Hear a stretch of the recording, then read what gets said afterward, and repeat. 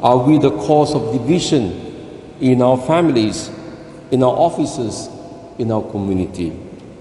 Division is always the work of the evil one. That is why wherever there is division, the devil is always there. So the evil spirit always causes division through distortion, through lies, through half-truths, confusing our minds. And the sin of division comes about through basically three areas. One is selfishness, self-centeredness. So when we are selfish, when we are more concerned about interests, when we are inward-looking, we cause division.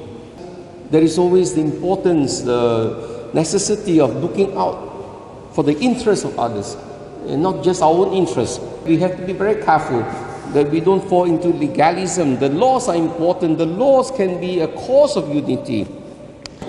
But laws are made for men, not meant for the laws. So the laws can be flexible so long as we keep the spirit of the law.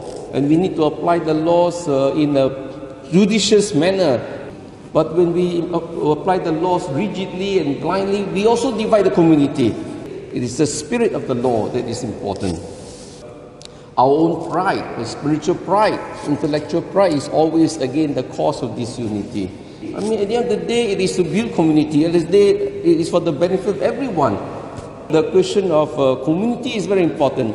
That is why we must always do things in consensus. Anyone who causes division in a community, you are working against the Lord. And so this is where we need to pray for humility. Unity is of great importance. We need to protect unity at all costs. We need always to pray so that the community can be more protected from the temptations of the evil one.